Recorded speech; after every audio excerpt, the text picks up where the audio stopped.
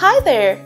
CFR21 is an optional add-on software which makes any of our Software 21 CFR Part 11 compliant. Extremely easy to operate, it allows an administrator to manage users and monitor the lab activity. Here's how to use it. To start, launch the software and enter your password, as only an administrator can access the software. Click on Users to look users up, as well as manage profiles, authorization levels, and passwords. You may also create a new user by clicking on New User. Enter the new user ID and hit OK. You may now choose from 5 different levels of authorization for Joe and adjust password options if required.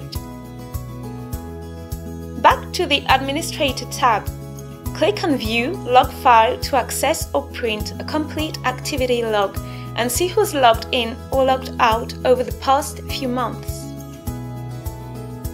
You may also click on View CFR21 activity to go through all actions taken by registered users. Literally, all operations are saved, such as picture acquisition and saving, image editing, and analysis, and so on. Last but not least, the software also allows for specific password parameters management, such as password length, renewal policy, number of unsuccessful attempts allowed, and many more.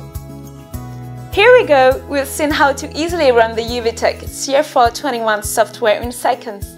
Bye!